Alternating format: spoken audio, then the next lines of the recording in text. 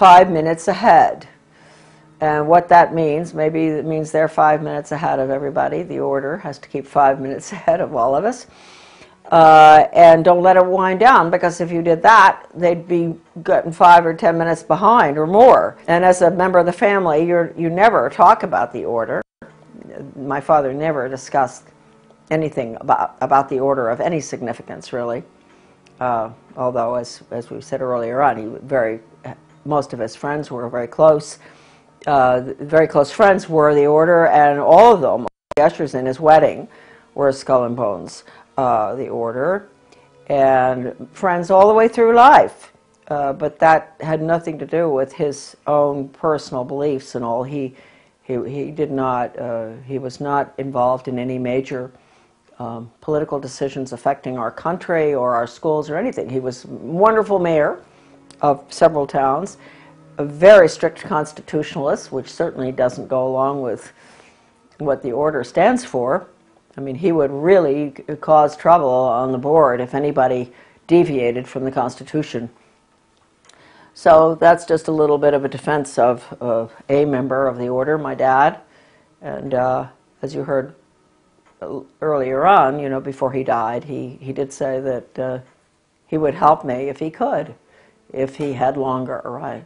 So hopefully there are more members who've come to that conclusion, and maybe someday we won't have a problem with the order. I hope that the order doesn't continue causing all of us the problems that it's caused in the past, though, especially in education. Now we're going to get into the books. The books were originally, they'd never published the list of members in book form before. At least that's what my father told me. One day when he was ill, this is the catalog of the membership of living members, volume 1. I think it's around 1978, the date on this. Well, that one's 1977. Let's take a look at this. Oh no, see, this is October 1983. This is what happened. I was taking care of my father. He was dying of cancer in New Jersey, and my sister and I would rotate, go down there. We didn't want to put him in a nursing home. So one day, it was pretty close to the end of his life, the mail brought these 2 books in the mail, which are, one is this one, Volume 1, The Living Members, the catalog of the living members as of 1983. And this is the catalog of all the members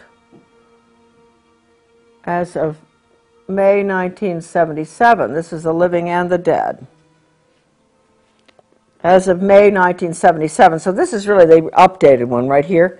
Anyway, I was opening the mail because my father wasn't well. I was taking care of all the business things and mail correspondence, and these arrived, and so I took them into Dad, and he said, "God," he said, "they're getting pretty fancy up there in New Haven." You know, he said, "What are they doing? Never been in book form before." And that was his little comment. And so I said, "Well, it is, you know." So we around that time, I was working with Anthony Sutton on something, because I was always very interested in U.S. policy towards the Soviet Union, and he had done such remarkable work, aside from his great book, which came out subsequently on the order, but his work at the Hoover Institute in regard to United States transfer of technology and all sorts of information and money, etc., to the Soviet Union from the time of the Bolshevik Revolution. And so Sutton was very highly respected in that field, and he told me, it just was a fluke really, that he happened to call right at the time when the books had arrived, because he said he couldn't understand what it was all about. And I said, "Well, you may be interested, I think, you know, in the order at Yale." And he said, "I am." He said, "I am interested in that." He said, I don't understand the connection." And I told him that I had the lists in book form. And he said, "You do?" And I said, "Yeah." And he said, "Would you mind lending them to me. And he said, I'll get them right back to you, I promise. And I believed him, and I sent them, and he did get them back. And he called me, and he said, Charlotte, with all the research I've done through the years on U.S. aid to the Soviet Union in every imaginable aspect, once I got these lists copied, he went to a copying place to get it done. He must have done a pretty good job because they're still in good shape. I put them down on the dining room table, and I looked, and all of a sudden I knew I had found what I was looking for. I'd found the names of the people involved in the foreign affairs of the United States, especially in the transfer of secrets and weapons, etc., and nuclear stuff to the Soviet Union, and banking as well as banking. And he said, and he also mentioned Hitler. He said, I saw the movers and the shakers, and it became very clear to me that this one organization was, if not totally responsible, almost completely, really up there in responsibility for American foreign policy and economic policy. And so, and then subsequently, we found out education policy. I didn't know that at that time that Sutton was that deep into doing the research on education. I think he did the best job on education research of anybody I can possibly think of, using, I'll show you in a minute, the incredible research done by, in the Leipzig Connection by Lance Leone, the Leipzig Connection. I'll show you a picture of that book later. Sutton used that, I used it. And anyway, that is the history of these little black books, which he returned to me. And he was a very great gentleman. He said, I really didn't ask him to keep my name private, but he decided on his own not to let anybody know where he got them from. And evidently, when after my father died, he did, I guess, tell somebody, or maybe he didn't ever tell anybody. I'm not quite sure.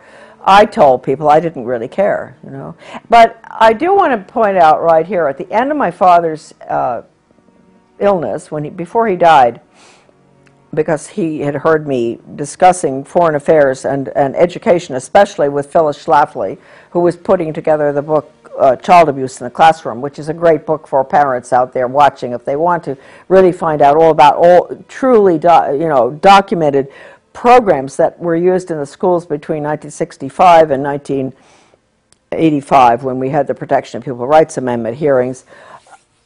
The documentation is in that book, Child Abuse in the Classroom, which is at AmericanDeception.com. A marvelous book. And Phyllis and I, at this time, when I was taking care of my dad in 1984, were talking on the phone constantly about what was going on with global education, all the horrible values-destroying programs,